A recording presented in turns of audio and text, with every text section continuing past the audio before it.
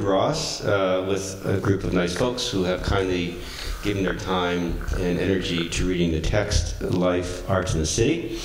And this is the first session of our discussion group. I'd like to begin by giving a brief overview of the work. I think that'll be a sort of useful guide because there are a lot of details in the work, and I think an overview would just give us a sense of how all these details fit together. So let me begin by showing you the Mobius strip.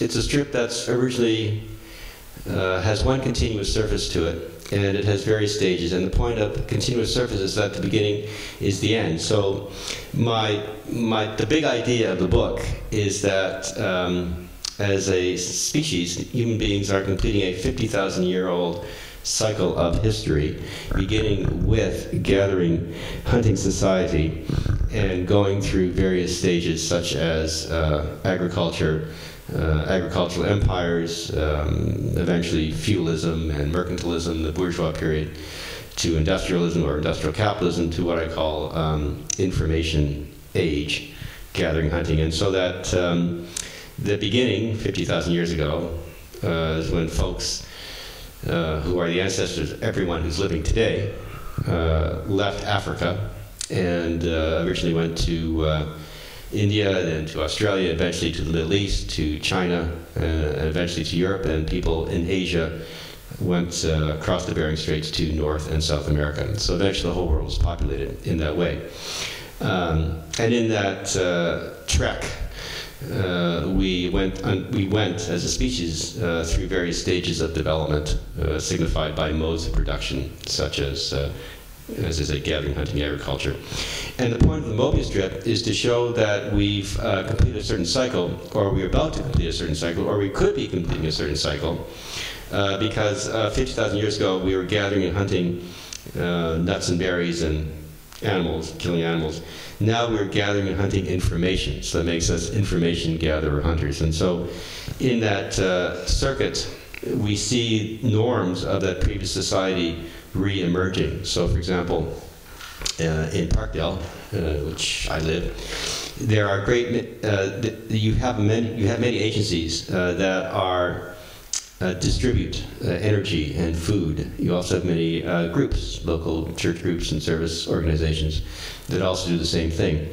And that's part of this recurrence, I think, of gathering hunting society in which people lived with each other. Maybe there were maybe 50 people at the most that you knew throughout your entire lifetime, and that people shared what they had.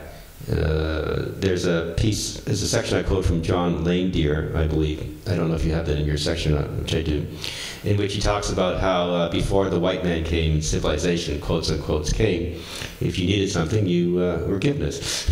And you see that same spirit in Parkdale, in which people, out of a sense of abundance, give of their time and energy, and they're gratified by that. So you have this reoccurrence of sort of egalitarian sharing society based upon those norms of abundance. And poverty was unknown, just as riches were unknown. Poverty and riches are cultural categories. So having few material possessions, which was the case with gathering hunting, didn't mean that you were poor. I mean, let's be clear about that. And so in fact, gathering hunting really has a sort of abundance of spirit, a musical spirit that I think is being understood again under current conditions of electronic information gathering. So for example, Napster, through Napster you were able to upload and share various pieces of music.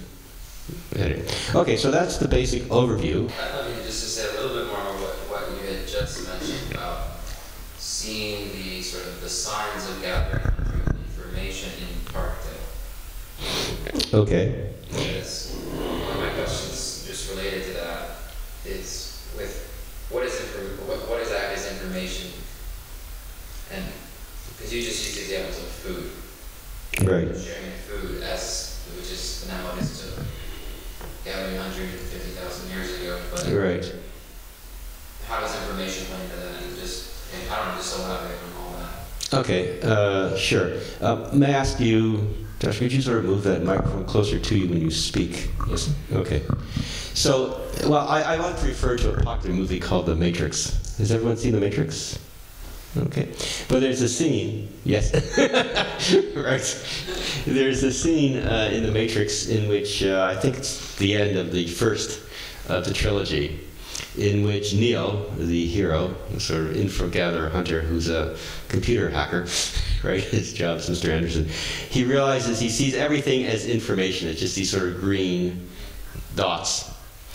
And so that's what electronic technology makes us aware of, that everything is just everything, human and non-human. All these identities and categories that we think are so separate from each other, when sort of reduced in that way, are just information. And so that also accords with the insights of Claude Shannon, who's the father of communications theory. And he argued that information is different from meaning. So that we have information doesn't mean we necessarily have a meaningful life. And so the information always has to be processed in some way. Like, what do we do with what we have? What do we do with the stuff that we have? And now, 50,000 years ago, when we were gatherer hunters of actual things, we were also gathering information, but the information was very concrete, and we didn't observe in the sort of technical way how everything is just data. But that's what we were doing. But it wasn't obvious that we were doing that because we didn't have technology to measure that in that sort of electronic, mechanical way. But I mean, but nevertheless, I mean, throughout history, for example, with Pythagoras, you have the notion of energy and strings and music, and that how everything is just sort of overtones of this energy that's sort of flowing through things. And so when the native people in Australia talk about Dreamtime, you know, they have something called song lines to communicate their stories. And so you think about a song as a sort of form of energy, a form of energy transmission. Like when people sing songs in church or in synagogue or in the mosque, they're sort of transmitting some sort of energy that becomes and the sort of Hindu, becomes in sort of Western thought the amen. So amen signifies a sort of choir, if you like, a sort of coming together of various energies to produce some sort of sense of reality, which is called, you know, the life that you lead.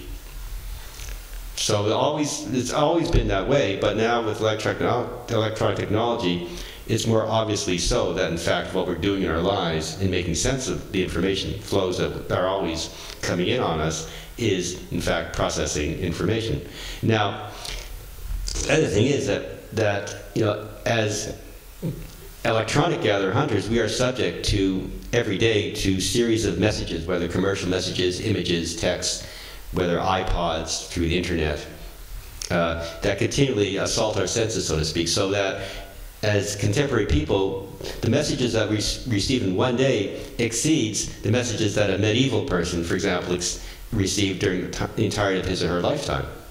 So the sheer volume, increase in volume of messages and signs reduces the significance of any one sign, and that's, it's called channel surfing, for example, and that makes us aware of the sort of chaotic mess of signs that sort of is the sort of database that is our lives, and then we have to make sense of it. So that's what I mean, gathering, hunting information. We're also, in a way, through that gathering action, we are framing things. We are trying to somehow put things in relationship to each other. We're trying to understand how one thing connects to each other, and you know, how we ought to live our lives. So I don't know, Joshua, does that answer your question in some way? So would you say that the act or the process of gathering and hunting is that quest for making meaning out of the information? Yes, I do. Because I think that helps to clarify, because before I was confused and thinking that the gathering and hunting was just the sort of the mere possessing of the information. But what you're saying is that the information is constantly sort of just there and almost coming at us. Yeah. So much that we're not even hunting for it, but the hunting is much more of maybe a synthesizing. Yeah, well, it's hunting us, I guess, as much as we're hunting it. Now we're aware. Yes, indeed. That's the sort of the double turn that society has made. That's the Mobius strip. That's yes. So it's not a circle. It's not that we've returned to where we began, but we returned to where we began, having been where we've been. Yes. And sort of Yes, indeed. That's aware of Not only hunting and gathering information, but being aware that it is information that we are hunting and gathering. Yes, indeed. And that's the twist in the Mobius strip. That's not just it's not a simple circle of return. It's sort of the same monotonous sort of form again, but it always has this twist to it. Do you want to see one? Okay, so that's right. That's right. That's a good observation. That we're aware of what we've always been doing, but what we were doing in a way unconsciously.